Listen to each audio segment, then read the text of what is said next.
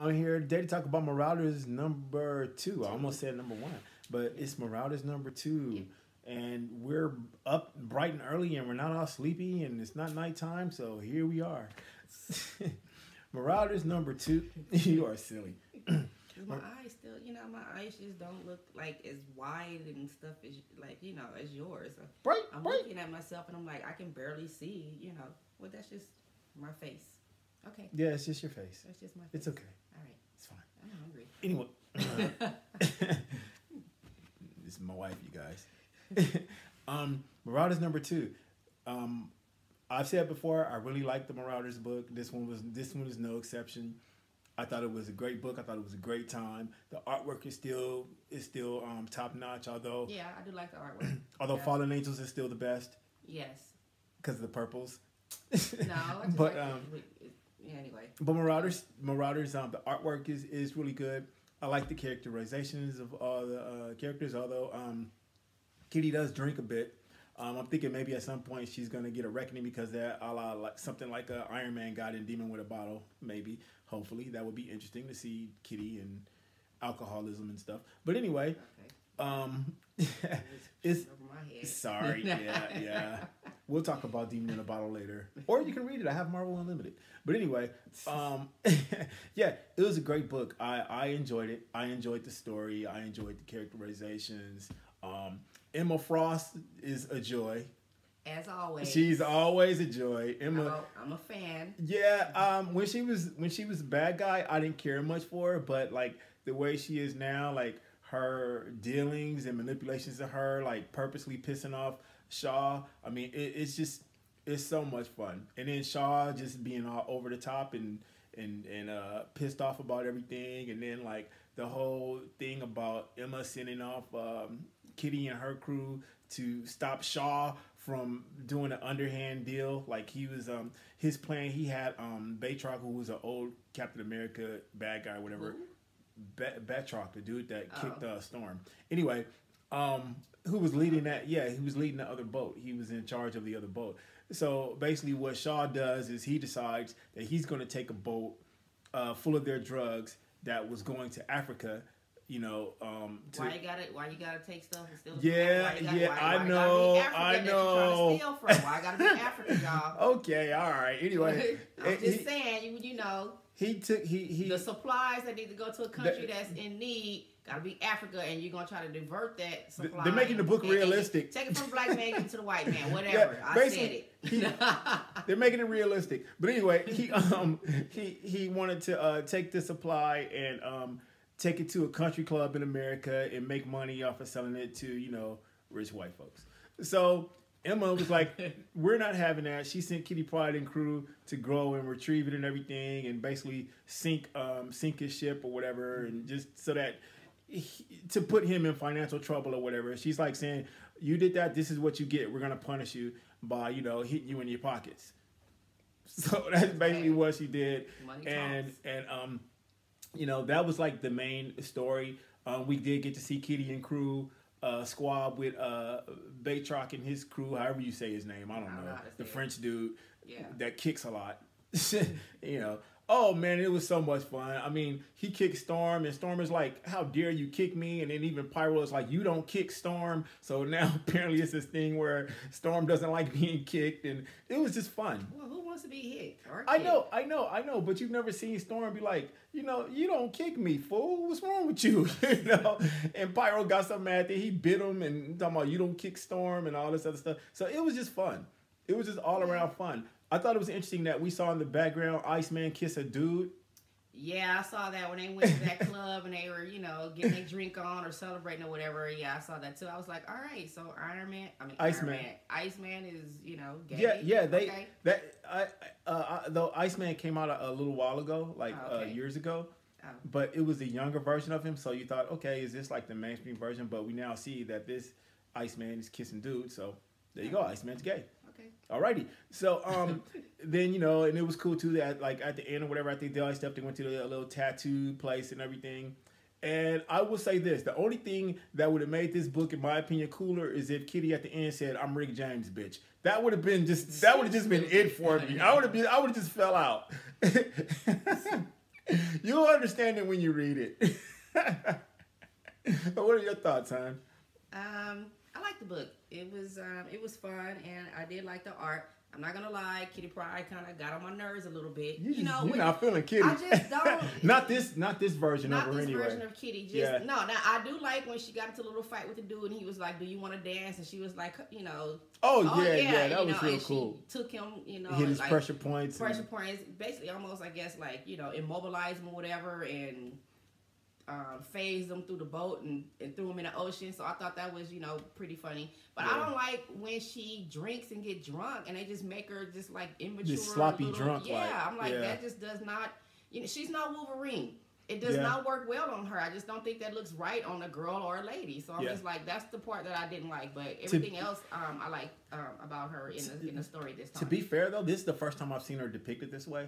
Like, the last time I really remember seeing her in any role where she did much was when she was the leader of X-Men Gold, and she didn't act at all like that. She was more into politics and all this other stuff.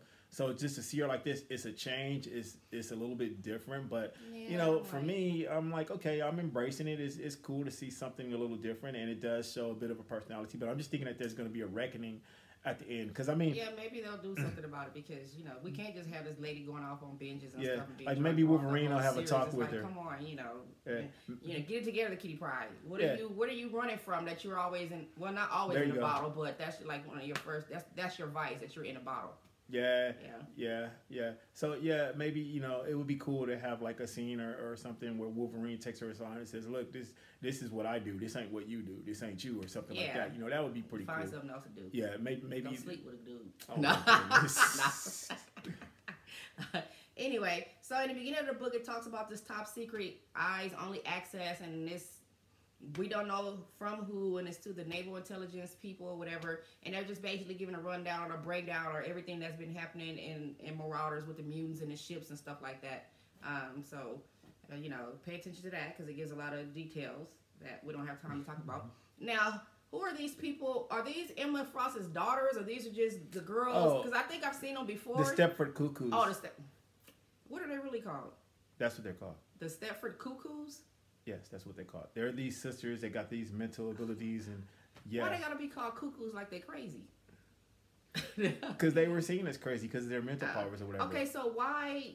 So she's talking to them and telling them that they all need to be close or stay connected or something or whatever. Yeah, they're all like mental things. I've never much cared for them or understood them, but they're like on the mental plane. Yeah, but why is she talking to them and making sure they're staying sick? They're talking about, what do they have to do with the story? Well, remember the Stepford. She's telling us women need to stick together.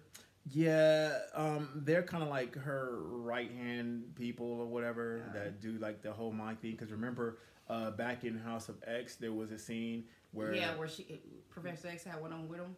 Whatever. Well, Magneto did when the ambassadors were there, and they were able to go and creep into their minds and tell them everything about them. That's the sort of thing that they do. Okay, and then we see what is it? The Black King, is that his name? The Black King, Sebastian Shaw. Yeah, Sebastian Shaw. So we get goodness. Introduced to Sebastian Shaw. Him and Emma having this meeting, and she's telling him about hey, you sent these ships over here. You're trying to divert these drugs. You're trying to do this underhanded deal. That wasn't a deal. So yes, of course, we sunk your boat, and the punishment is, hey, you're out of a lot of money. You're out of a lot of money. Oh, and by the way, no, you're not going to be on the board, because I took that vote. He is on the board. Oh, well, he's not the. Yeah, see, when they were assigning positions, Emma was given 3 seats. Yeah, remember?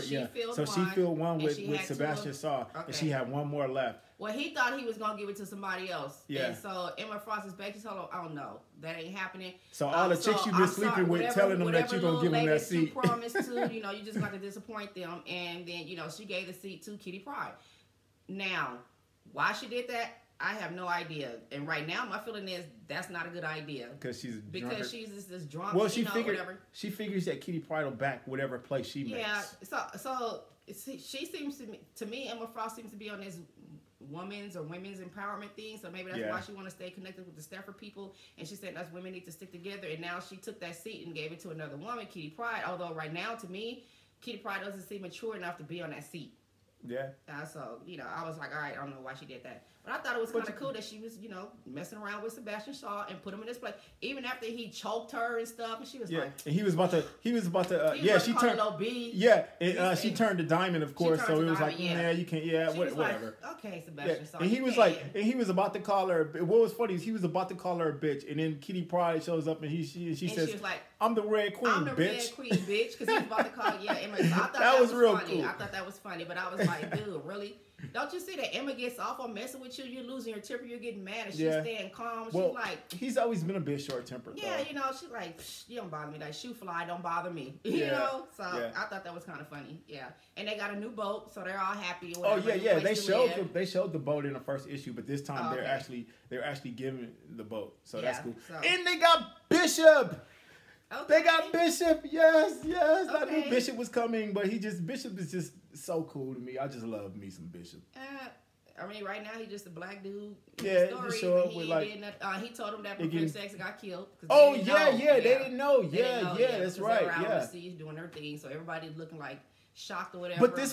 But what I thought was cool was that Iceman was like. He was like, okay, he got killed. They bring him back. Believe in the five. And they're like, well, we're not sure if it's going to work. And they're like, okay, so now all of a sudden, I'm with Iceman. I'm like, dude, they just, okay, surprise. Well, remember, it's harder to bring him back. I think they explained that in the House of X thing that, it will be hard. It's harder to bring him back. They said in the House of X that he had done it before. Yeah. But it was like, they talk about like how supremely difficult it was to do. Yeah, and they really don't recommend it. But, we'll see what happens. So, they found out that he was killed or whatever. Maybe they'll bring him back and he'll be warped. Ooh, that'll be fun. So, that was basically it. That was the book. It was fun. Yeah, it was a lot of fun. It was a lot of fun. Kitty Pryde kissed the dude that did her tattoo. Although I wanted to see what tattoo they gave her. Oh, you didn't see it? It was on her fist. It said she tattooed like letters, words on both of her hands. Like you can see it. It says hold fast. Hold fast. Hold okay, fast. I didn't recognize that. And I was like, when she took that little red cape, I was thinking, okay, maybe she's gonna be the person that Emma Frost put in charge. Because I was like, why she grabbed the red cape and they were talking about the Red Queen or whatever like that. And then so we find out that Emma Frost did give her the seat. Mm-hmm.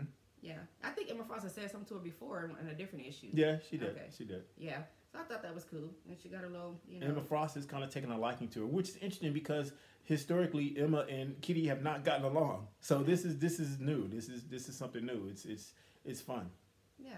This to me is the most fun of all the books. I mean, just as far as just fun. This for me is the one, and I hope it stays. I hope it sticks. Iceman, did he get a tattoo on his face? Iceman said that any tattoo that he got would show through it and stuff, so he didn't get it. Tattoo? Pyro got a whole tattoo on his face that's like he got like this half-face tattoo that's like a skull. It reminds you, those of you who read Image Comics, it looks like Chapo from Spawn. So it's... Oh yeah, it does. Okay. Yeah. Okay. So he got a half skull on his face. That was cool. Yeah.